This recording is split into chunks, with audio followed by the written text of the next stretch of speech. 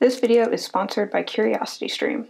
Get access to my streaming video service, Nebula, when you sign up for CuriosityStream using the link in the description. We've talked a lot on this channel about the intersections of surveillance technologies and artificial intelligence, and how these technologies can be used to both improve our lives and also worsen societal inequalities. The obvious example of this is facial recognition, which has been touted as a method to catch criminals and solve cold cases, but has also been shown to be inaccurate on the faces of people of color, and may result in innocent people being wrongfully charged with crimes. However, there are other biometric features that we can use to identify people, and today we're going to talk about one that has flown under the radar for far too long. One that you never expected might be targeted, but might be the biggest threat to our personal privacy yet. That's right, we're talking about butt recognition.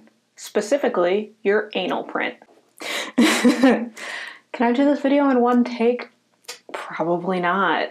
In all seriousness, this is far from the greatest threat to your individual privacy, but it is kind of wild. This week, we're talking about a paper that was published earlier this week in Nature Biomedical Engineering that focuses on a prototyped smart toilet that's designed to monitor your health by monitoring your bathroom activities. Stanford researchers were interested in collecting more information about our everyday health without having to have people come into the clinic or go through invasive procedures to collect the fluids that we usually use for diagnostics, things like blood, urine, saliva, etc.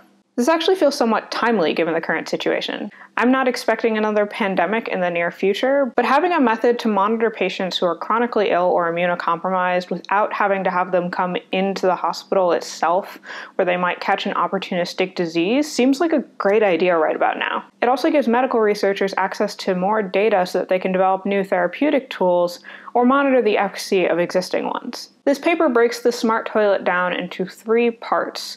A system that analyzes your urine, a system that analyzes your fecal matter, and a system that identifies the user sitting on the toilet. All of this is done with a combination of pressure sensors, chemical sensors, and cameras. 4 cameras to be exact. Urine flow is analyzed using a high-speed camera that's triggered both by the person sitting down on the toilet, as well as sensors that can tell when something is moving in the toilet bowl. And at the same time, you essentially pee on a stick that analyzes the chemical components of your urine to make sure that everything's normal. On the other hand, fecal analysis is primarily performed to determine whether you are constipated, have diarrhea, or are pretty normal. This is accomplished using a neural network trained on a variety of images of different stools that have been labeled by both medical students and the people who produce those stools, and labeling from surgeons is used as the gold standard for accuracy. Finally, user identification is accomplished in 2 ways. First, a fingerprint scanner is integrated into the flush handle of the toilet so a user can be identified as you flush the toilet. And second, one of the cameras that is in the toilet is programmed to record a short video once the user sits down, going on to compare that video to previously acquired and labeled images of the anuses of everyone else in the household.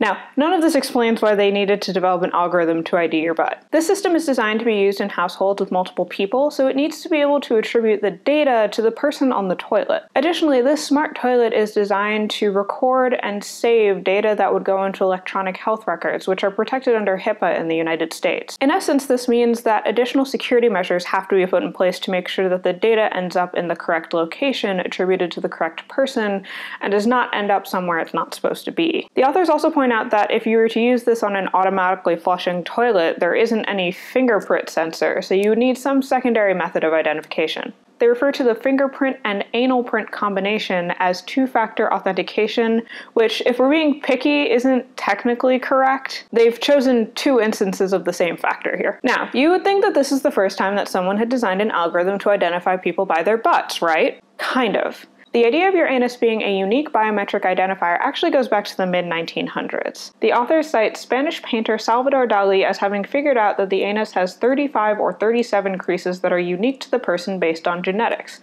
Identical twins apparently have the same crease pattern. However, this was the first time that I could find of someone using an algorithm to perform that identification. So, is the future full of AI toilets? Should we be switching to wearing diapers for privacy's sake? Well, maybe. Given that the system is designed to be used under HIPAA, in theory, your personal data should be protected. In practice, HIPAA is currently desperately in need of an update that reflects modern technology and algorithmic advances that make it possible to re-identify people based on their data alone. However, if this system were sold by a private company directly to a consumer, then that protection under HIPAA no longer applies. At that point, it's up to the companies to determine how they will store and use our data. Presumably, there would be some sort of clause for this in the terms of service that no one would read that would allow companies to keep and use our data for...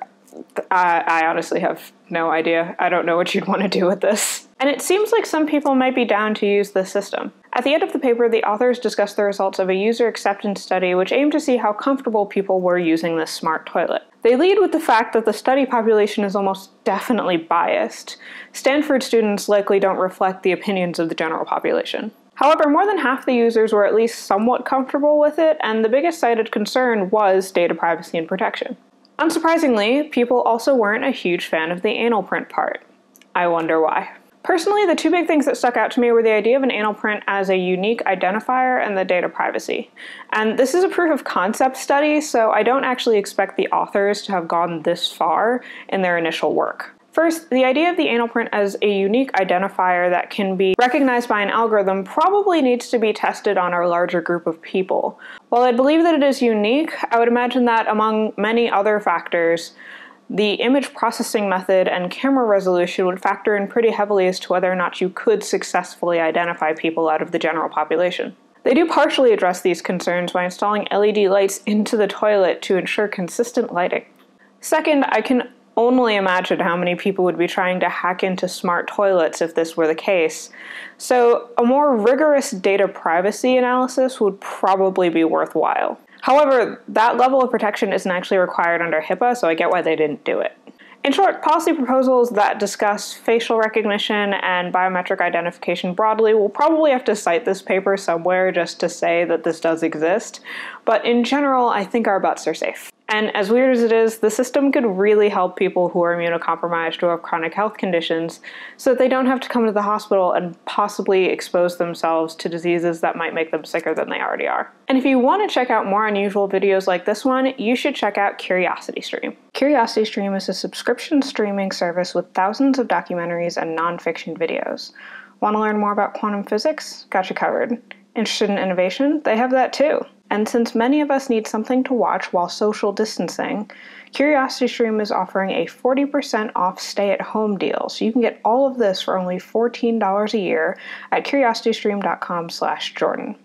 With your CuriosityStream subscription, you'll also get access to ad-free videos from your favorite creators on Nebula, a streaming video platform built by and for independent creators like me. While CuriosityStream is all about big-budget nonfiction videos, we're building Nebula because we want a place for education creators to try out new content ideas that might not work on YouTube.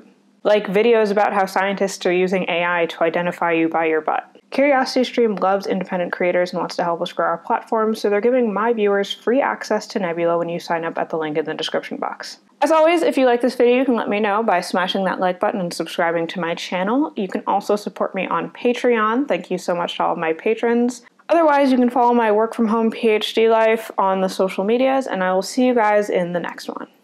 Bye.